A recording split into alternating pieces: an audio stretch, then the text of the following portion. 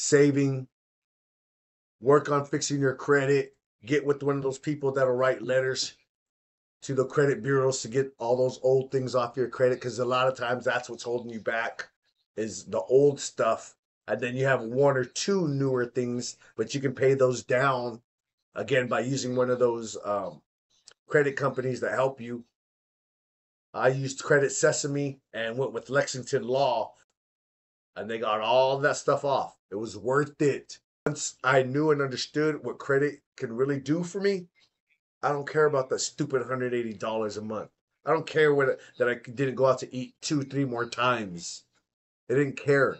I have good credit now. My credit is in the 720s, baby. I got 1.9% financing on my 2024 vehicle.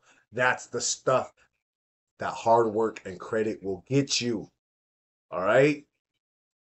Get that. Get that. Live like that.